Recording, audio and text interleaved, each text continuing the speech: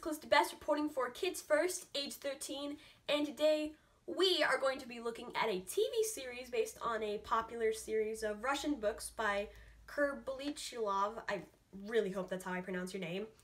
And it's called Alyson Knows What to Do, the first season. So this is a sci-fi series set in the year 2093. The story is a girl named Alisa and her group of friends. They go on adventures throughout this galaxy. They go on different planets and they fight evil and try to protect the environment. So, first things first, I want to talk about the main group of 5. Now, I feel like Alisa takes center stage a lot of the time, which I get it. She's the main character and that's what main characters do. But I feel like they sort of push the others away sometimes. But luckily, though, the series does actually try to develop the characters, their personality, their relationships with each other, their strengths and weaknesses. They do actually try to expand on this, which is something I heavily appreciate. Like, I love it when series just try to make their characters better. In terms of personality, I feel like most of them are stereotypes. Like, you got a jock, a nerd, a girly girl who only cares about her looks, etc., etc.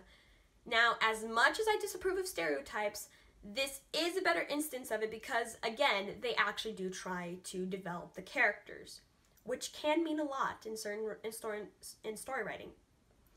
Now, to me, one of the most important aspects of any sci-fi series is what you do with the setting. Because you're in the future, there's probably going to be better technology, more planets, more alien species, a lot of different stuff. And the setting you create can be just as impactful as the writing and the characters.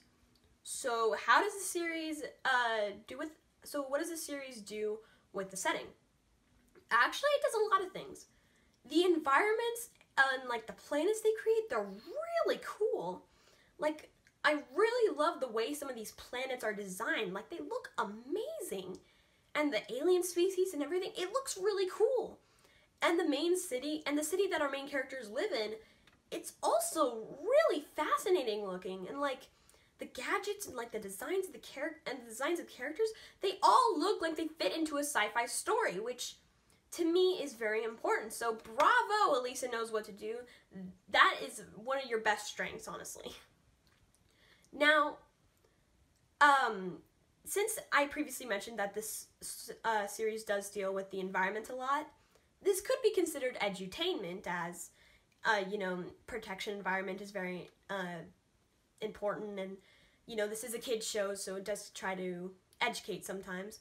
So I guess you could say that this is edutainment about environmental protection, and this is probably one of the best instances of edutainment I've ever seen, because the whole concept of edutainment does not get that good of a reputation, but this is actually very good.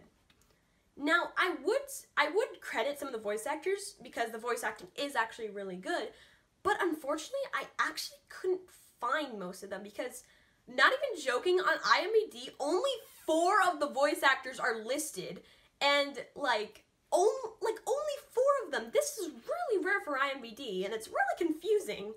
So I don't know if they just couldn't find them. I don't know what it was, but yeah, maybe you should get that fixed. So I would give this series a 3 out of 5, and I would recommend this for ages 5 to 12, but I can also see some older people enjoying this too, because actually it is pretty good.